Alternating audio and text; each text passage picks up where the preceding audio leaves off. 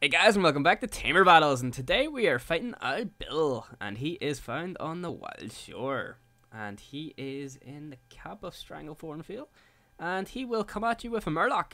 Oh dear, you gotta watch out for the murloc, and he will also have two flying types. So, your best bet here is the Netherray Fry. He is really good. He has an undead attack, which will be good against the humanoid, plus he also has a magic attack, which is good against the flying types.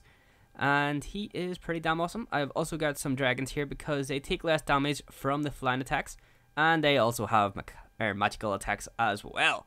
So let's get into this pet battle, and let's start off with getting some undead attacks on the go.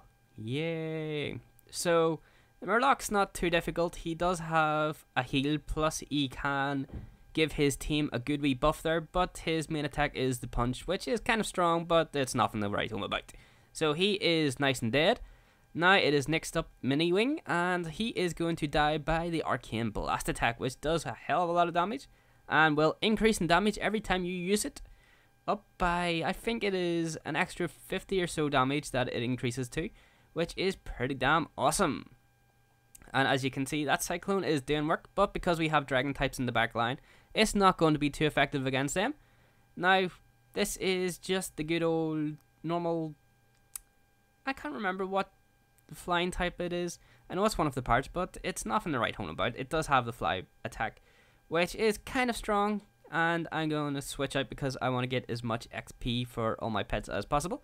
And it doesn't do too much damage to the good old dragon types. And we're just gonna blast him with the good old with the Moonfire ability, which is super strong. So that is how easy it is to kill Bill Buckle, and he's not too hard as you've seen there. So I've been Billo, guys. Thanks for watching, and I'll see you all later.